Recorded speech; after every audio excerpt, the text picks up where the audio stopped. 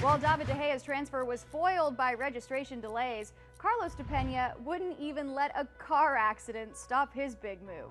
The Nacional winger was so desperate for a transfer that he drove to the airport in Uruguay to take a flight to England to try and sign a deal with Middlesbrough. But when he got there, Nacional, who hadn't given him permission to go, instructed him to leave the airport.